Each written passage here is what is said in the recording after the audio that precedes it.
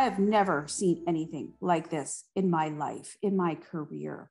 Yeah, our role is fluid. It changed so much, especially with the pandemic. It has been so many things at so many different times. The pandemic is what it took for the government to really say, aha, we get it. Like we understand school mental health is not a nice to have or a add-on. It's an essential service.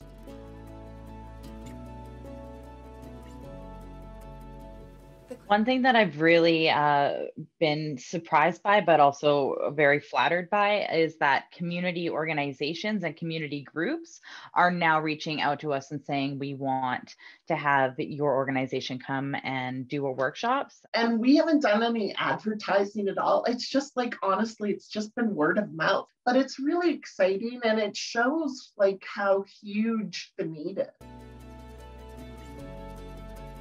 It's forced us to look at the use of technology from an access perspective, right? So it isn't just about, oh, this will be more convenient. It's really realizing that, you know what, for people to come to Toronto from Temiskaming, it's not easy and it's expensive.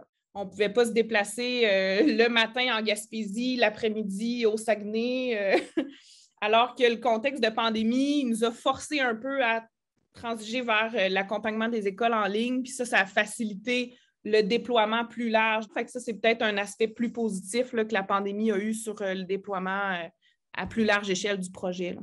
You know, the youth especially that are really struggling with kind of leaving their house, and we have a lot of highly social isolated youth anyway, due to, you know, the transphobic society that we live in.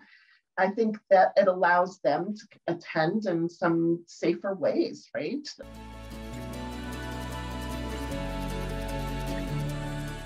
We are working with populations across the North, having facilitators who are representing populations across the North has been super helpful, and not pan-indigenizing our retreats has been fantastic, so that we are getting different perspectives and everyone's voices are heard.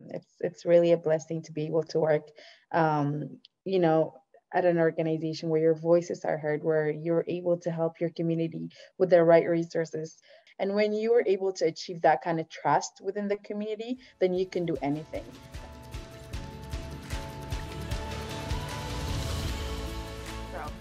The fact that we are able to have this program from a population health approach is like, it was so timely, don't you think? It's so timely that we are able to provide this for anybody who's experiencing any level of difficult parenting or challenges that way, and or if they just want to hone their parenting skills and prevent issues from happening. Like for Canada, this is a huge step in the right direction for us from a mental health population prevention and promotion approach, because boy, we're seeing great results, right? So it works. It has given IMP an opportunity to really highlight the inequity of access to services by Indigenous communities.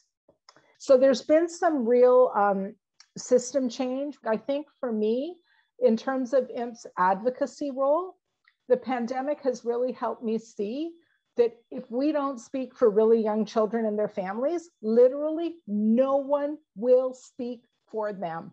No one.